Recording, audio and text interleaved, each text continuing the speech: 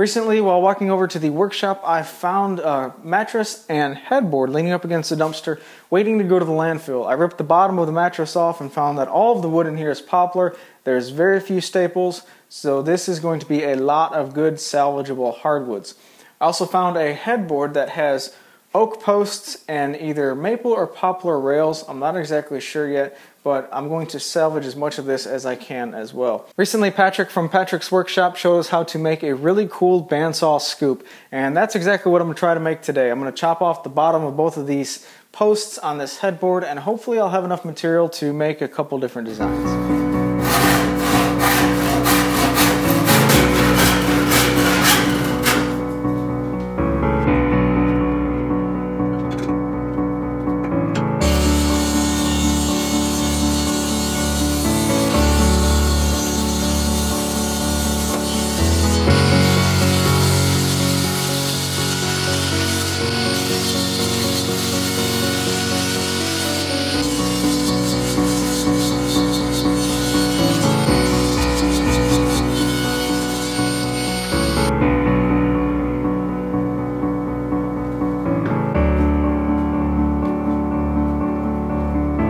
I was able to salvage 4 of these blocks that are 3 inches by 3 inches by 6 inches tall.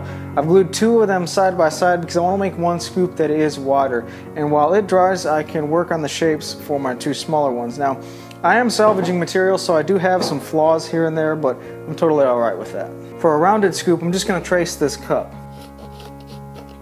And then I can eyeball the inside cut, offsetting by, I don't know, about 1/4 of an inch.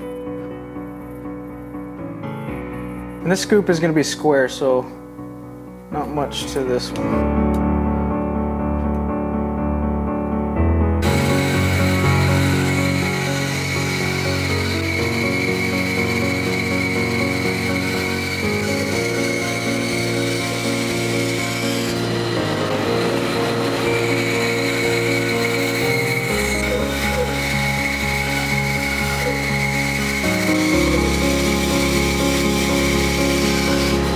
So basically the way that this works is you cut out some type of scoop shape, it doesn't really matter, and then you slide the center section over to one side and glue it back on.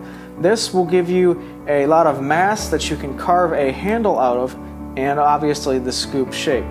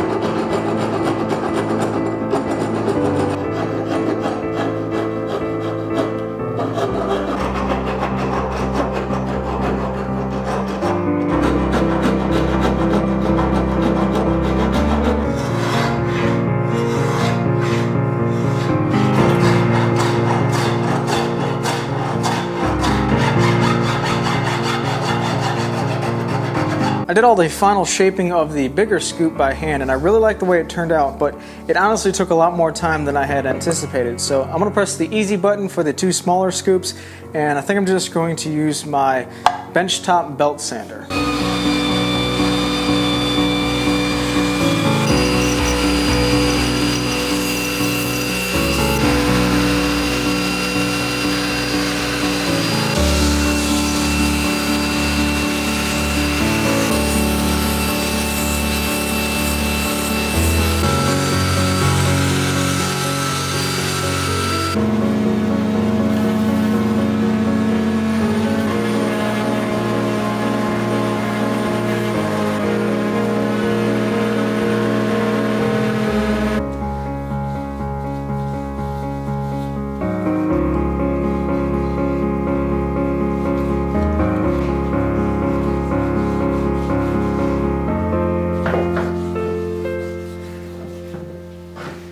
Big thanks again to Patrick at Patrick's Workshop for showing us how to make this easy bandsaw scoop.